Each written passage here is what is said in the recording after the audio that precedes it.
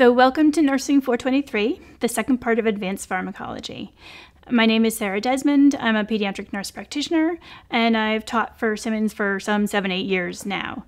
And my scope of practice is birth to 21. So while you're going to go out and see everybody, I see the younger folks. And the lectures that are more adult and geriatric specific, you're going to be getting from adult nurse practitioners. So this course is team taught. There's a lot of information to know in pharmacology. As you know from Nursing 422, it's not something you can just memorize and remember. So there's a lot of repetition to get you to the point where you can remember it easily and use it when it comes to seeing your patients out in clinical practice and when it comes to the board exams at the end.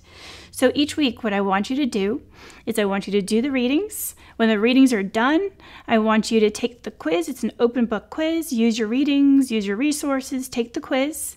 And then you're going to move into lectures. You're going to look at the flip books, and then you're going to listen to the lectures.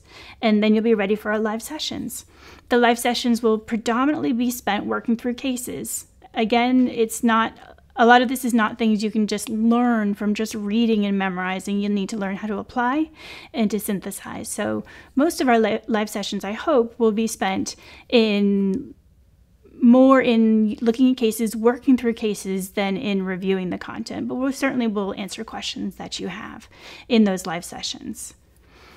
I wish you a great semester.